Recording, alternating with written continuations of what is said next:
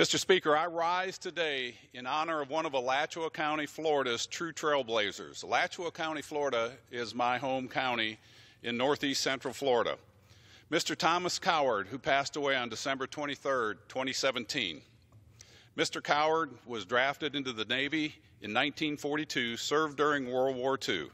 After his honorable discharge, he went on to pursue higher education and graduated with his Bachelor's of Science in Social Studies from Lincoln University in Missouri, and followed it with a Master's of Science from Tuskegee University in Alabama.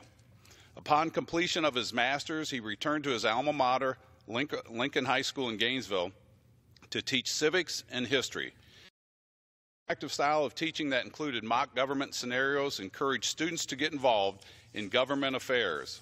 He later went on to serve as the Dean of Students for Lincoln High School, and then transferred as the Dean of Students to the newly opened Buchholz High School in Gainesville, Florida in 1971.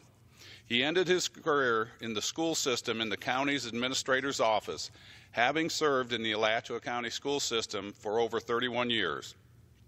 While his students remember him for his dedication to shaping young minds, Mr. Coward is known in the community at large for being the first African American elected to serve on the Alachua County Commission in 1974. It's a seat he held for over 18 years, and incidentally, it was the first time since the Reconstruction era that an African American had been elected to the Alachua County Commission.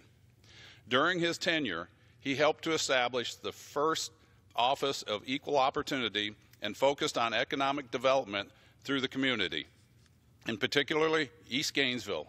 In fact, his document, Plan East Gainesville, is still frequently referred to as a planned vision for that community. His time on the County Commission inspired him to help found the National Forum for Black Public Administrators and the National Association of Black County Commissioners. Additionally, he owned and operated Thomas Coward Realty for 25 years, and he was the first African American to receive his brokerage license in Alachua County and was a member of the National Realtors Association. Throughout his life, he continued to lead and inspire his community through positions such as the president of the State Regional Planning Board and as a board for the East Gainesville Task Force and the Chamber of Commerce. Additionally, he was involved in organizations such as the Gainesville Cotton Club, the Elks, the Phi Beta Sigma fraternity, all of which focused on serving the community. And in the case of the Cotton Club, helping to preserve his, revitalizing the building to reopen as a museum and cultural center. His leadership and the dedication to our community led to the Alachua County Commission dedicating their Community Support Service auditorium to him in 2016. Once quoted as saying, "My idea is if you're going to change things, then you've got to be involved."